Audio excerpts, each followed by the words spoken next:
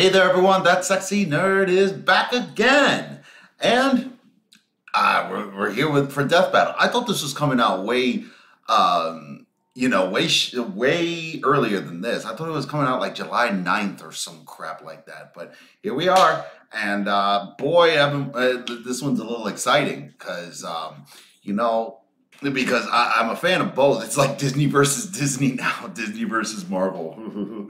I mean, like Disney owns Marvel. I love Lilo and Stitch, by the way. I love Lilo and Stitch. I've always loved that movie, and I tried watching like the sub movies and the whatchamacallit, the what do you call it? The TV shows. And I couldn't get really that much into them. It was kind of like a little bit like Pokemon, but I was a little too old for Pokemon. I wasn't even into Pokemon that much. And even the only thing I was kind of into was maybe the games. Like I would play the games from every once in a while. But yeah, they tried doing that whole thing, and it's always been a really good thing, a really cool experience. By the way, they actually have a ride at Disney World called Stitch's Wild Ride. It actually replaced this horrifying ride, alien ride, that they used to have there, and it's the biggest travesty you've ever seen in your life. I mean, it's still a good ride, I guess, or a good attraction for Disney World, but it was so much better back in the day, It's good to be scared.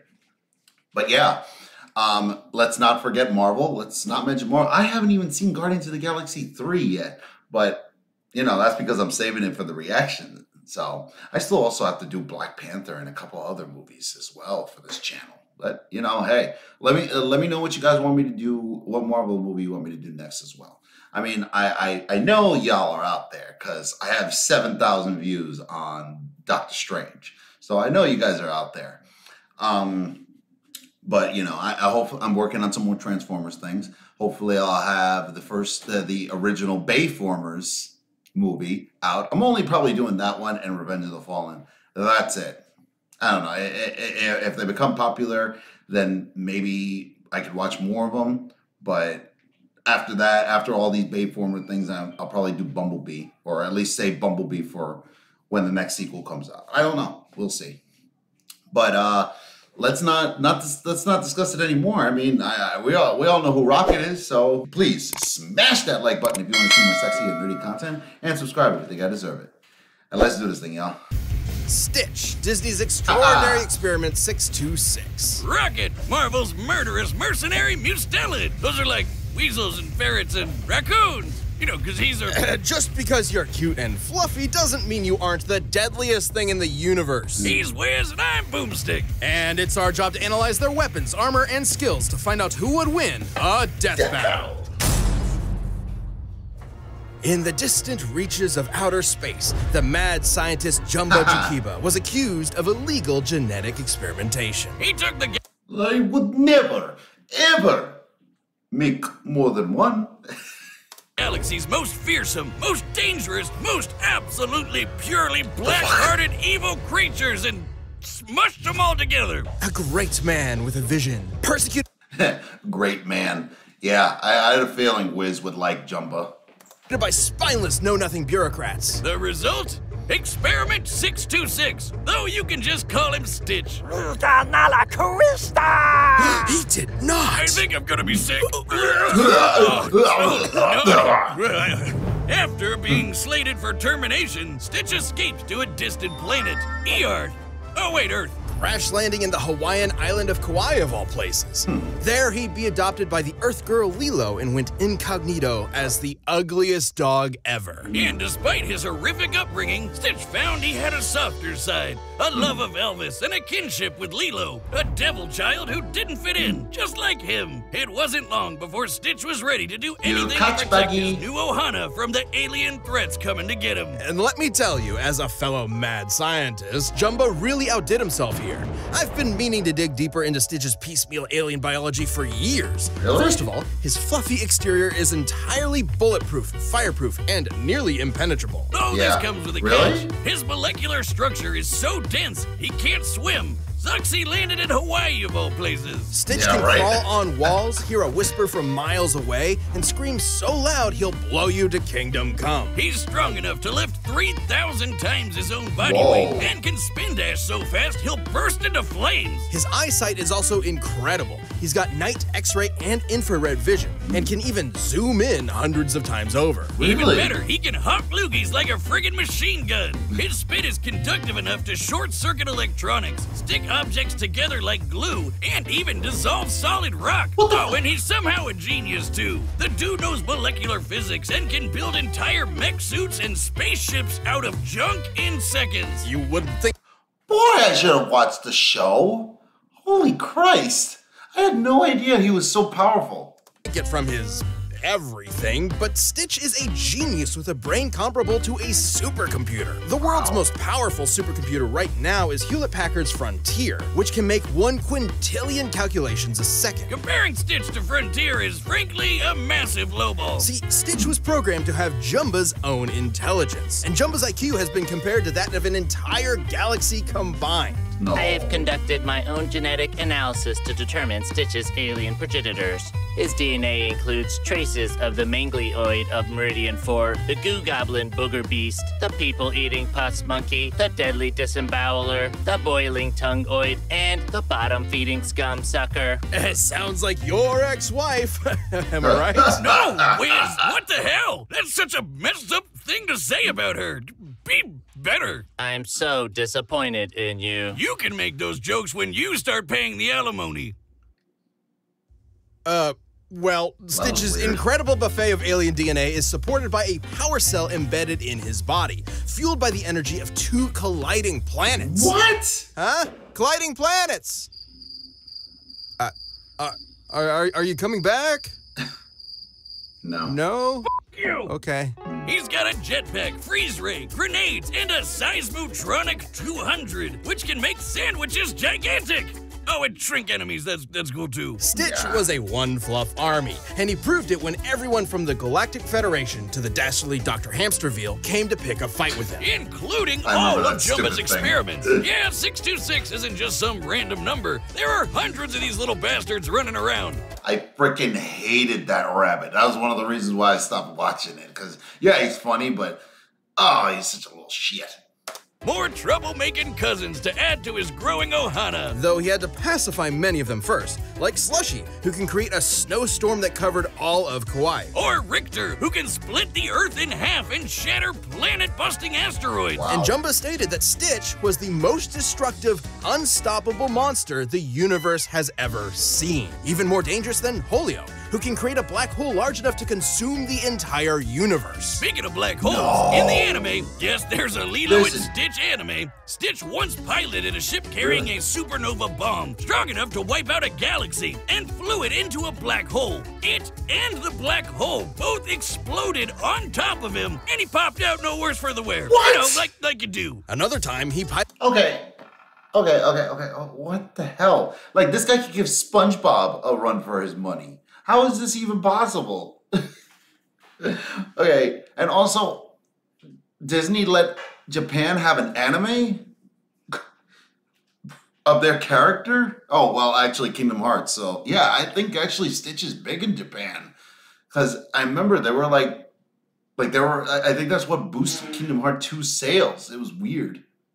piloted a ship to a different black hole in less than 2 minutes. It's unclear exactly how far this was, but the average distance between stars is about 5 light years. That means his ship would have had to have been flying at over 1 million times the speed of light. And when he's filled with love for his Ohana, the power cell inside Stitch surges incalculably. He used this to defeat like Dark Digimon. End, an experiment explicitly made to be stronger than Stitch, who had just defeated 4 Stitch clones on his own. And Stitch completely annihilated him. He knocked Dark End into outer space so hard he dislodged a city-sized space station. You know, like you do. He's even managed to worm his way into completely different Disney properties. Oh God, we don't have another Deadpool on our hands, do we? With Stitch around, Lilo, Nani, and the inhabitants of Earth couldn't be safer. Surf's up for everyone's favorite blue fuzzball of death.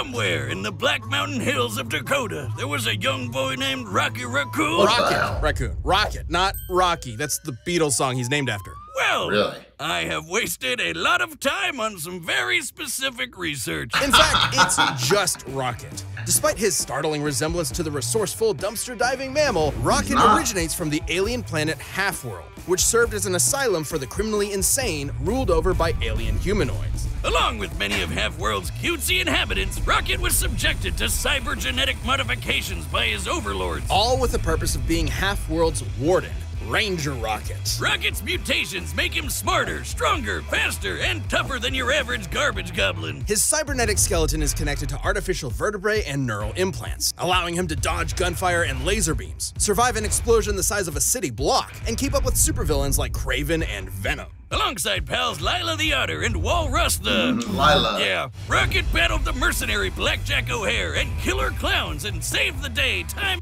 Why is it that the weirdest characters in the Marvel Universe always originate in the Hulk storylines? It's always these cosmic characters.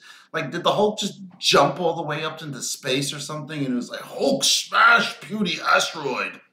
and time again. I bet you're wondering what the hell this has to do with Guardians of the Galaxy. In a convoluted editorial effort to reboot his character, Rocket left Half-World to become a mercenary and had his memories suppressed. After a betrayal by his otter lover, a different one, he has a thing for otters, Rocket was sent to jail. I was about to Space say. jail. And prison changes a man. Gunn was the Saturday morning cartoon character of yore. He was a felon, cynical and hardened by the criminal justice system. The space criminal justice system. Rocket suffered not only from his penal servitude, but the trauma of his brutal genetic modifications and a lingering sense of alienation. It was in this personal hell where he'd meet a bunch of a-holes who would soon be his new teammates. Star-Lord, Gamora, Drax, and of course, his best pal Groot. And together they were the Guardians of the Galaxy, defending the free peoples of the cosmos from all manner of alien menace. For a price, of course. Though unlike some of the powerhouses on his team, Rocket's raccoon body is... I told you he's not a raccoon. He was created on Half-World and is the last of an entire race of raccoon-like aliens. He just happens to look like an Earth raccoon. Don't lecture me on raccoons, Wiz. I'm an expert. Douche. Been fighting the bastards for years. Did you He's an absolute douche wearing that hat, by the way.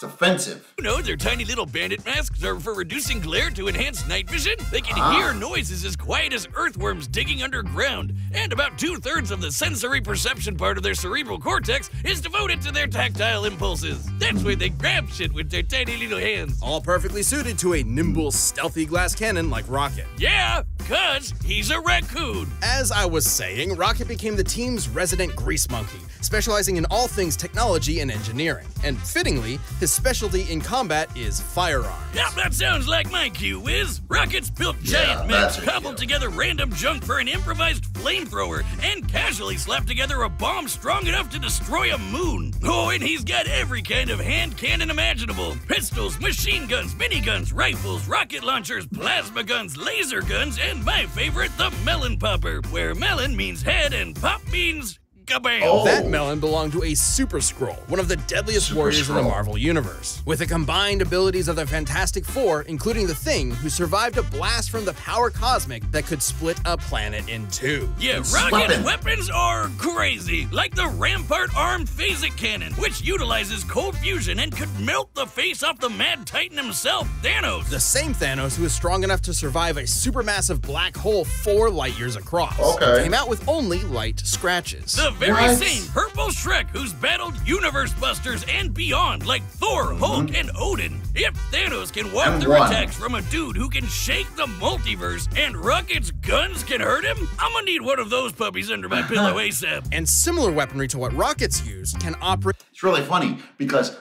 Rocket did he even meet Thanos? Wait. Yeah. I don't think he ever even met Thanos in the Guardians of the Galaxy movies. He went off with Thor. I mean, not in the Galaxy, in the Avengers movies as well. He never met him. That's so weird. If he did, he probably would have figured out how to kill him, maybe? straight down to the picosecond, which is 1/trillionth of a second. He can access all of these goodies at any time from his orbital stash, a remote-controlled satellite that'll deliver anything he wants lickety-split. Rocket can zoom through the sky on his rocket skates, project force fields, teleport with a portable AI, Rocket melt through skates. solid metal with acid, and even hack foreign technology. Anything from a prison to a planet to an entire galactic empire. Rocket's the most dangerous not raccoon who's totally a raccoon in the whole universe. And he's proven it with the Guardians. He's saved Earth at least 11 times, cured Ego the Damn, Living Miles. Planet of a lice infestation, and held his own against an entire world trying to kill him all at once. He even devised a plan that ultimately stopped Dormammu, the lord of the friggin' dark dimension. No wonder Star-Lord Really? called Rocket the greatest tactical mind he's ever met, even if sometimes he has a tendency to run in guns blazing. Batman versus Rocket Raccoon. Make it happen.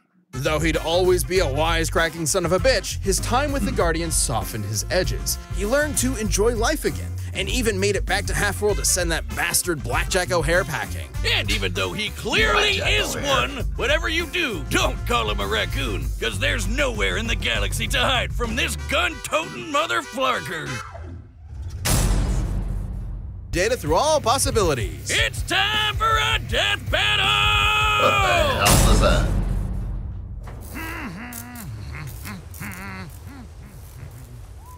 Oh, that ship looks great. This looks like a Kingdom Hearts world. Yeah, tell me this doesn't look like Destiny Island or something like that. Oh, give this guy a poor guy a break. You smashed my ship, Flark Face! I don't know. I feel like Stitch has got this. Probably not. I feel like Rocket. It's gonna be weird.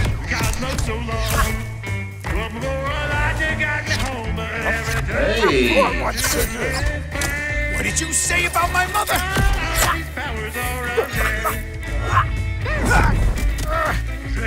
Yeah, I feel like Rocket. You disgust me.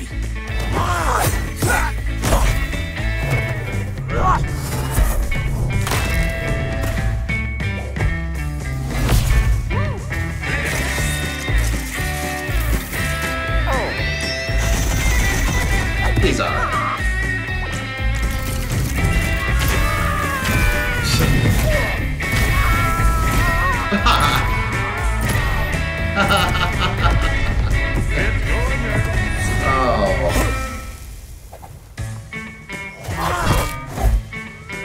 Ow. He's fine. Yeah, exactly. That's cool.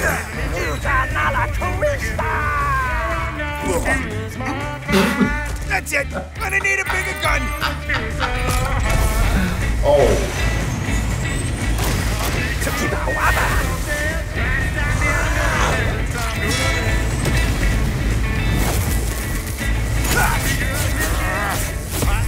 I don't know. Maybe it's Stitch. Come to Papa. I guess you could call this my Thanos Buster. It's hunting season now, Buzzball. I'm sorry. I think he can survive that. Did you see how indestructible Stitch is? Oh. Maybe not. Okay. Ohana means family. Ohana. Huh? You gotta be kidding me. Yeah. Whoa. We're having a blast. Okay. Yeah, no. Mother. Sorry, Rocket. That's what I'm saying. I was like, yeah, maybe Rocket might got this because if he could damage Thanos, but yeah, no, Stitch is really, really strong. For like no reason.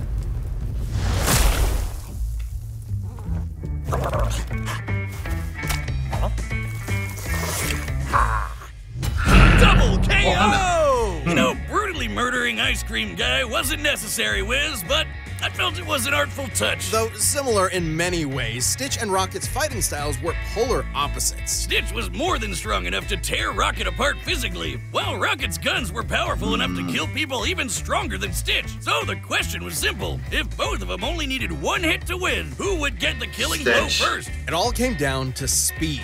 Rocket has dodged lasers, and his guns could operate down to the picosecond, 1/trillionth of a second. But Stitch's supercomputer brain could operate down to the quintillionth of a second, 1,000,000 times faster, at minimum. And his ability to pilot that ship at over 1,000,000 times the speed of light meant that he more than had the reaction speed to dodge anything Rocket threw at him. Rocket's tactical brilliance meant he could keep Stitch at bay with tricks for a while, but he couldn't reliably seal the deal. Despite being a little blue goblin, Stitch usually stays level-headed in a fight, whereas Rocket can be way more impulsive. And frankly, Stitch is probably even smarter considering he has the combined IQ of an entire galaxy. One slip up from Rocket is all Stitch would need to end the fight. Rocket's arsenal was absolutely bonkers to be sure, but Stitch's superior speed, physical strength, and unbelievable intelligence gave him the win. Looks like this Rocket's blasting off again! The winner is... What's going on? What's going on? There's a turkey here too! Where's he gonna leave the turkey behind? The winner is Stitch. I mean, it makes sense. What? The Obito? Yeah, Obito. And Darth Vader? Why is Darth Vader? What? Didn't he go up? No. I guess they wanted to give Vader a win, huh? Like, seriously? Like, isn't he gonna kick the crap out of Obito? Like, first of all, if Kakashi couldn't beat Obi-Wan Kenobi, what does this idiot have? What does this idiot Obito have? First of all, I've never even seen like most of Naruto. I've only watched up until Tsunade enters the picture, maybe a little bit after. I don't even remember what the hell was going on there, but yeah, like I already know that this guy Obito, he was a bitch because I saw that Madara thing. I saw that Madara video, like, and he was such a bitch in that thing. The Madara thing by CJ DeChamp, and you know, spoiled it for everybody. So whenever I'm not gonna be able to react to that one unless maybe down the line where I forget and I have to watch it again to be reminded. So, but yeah, that was a really great fight. You know, I had a feeling Stitch would win, especially after everything was being laid out. But Rocket really looked like he could have won because of the whole Thanos cannon thing. But yeah, it really does make sense, and especially since he's faster and smarter. Because yes, Rocket is a smart character, but he's not that smart. He's not like Tony Stark or anybody else. Like I mean. I don't think he ever went up to Tony Stark and went like, you know, ha, I'm smarter than you dumbass, you know, or something like that. So, I don't know. What do you guys think? Do you think the thing was fair or what? But I don't know. I had a good time. I had a feeling that Stitch was going to win, even though I was kind of nervous because again, I didn't know that Rocket had a thing that can kill Thanos. Hey, I feel like Stitch was just too much for him to handle. Honestly, handled probably a lot of these characters. I mean, a lot of the characters on the show. Like, who wants to see Stitch versus SpongeBob? I do. But yeah, anyway.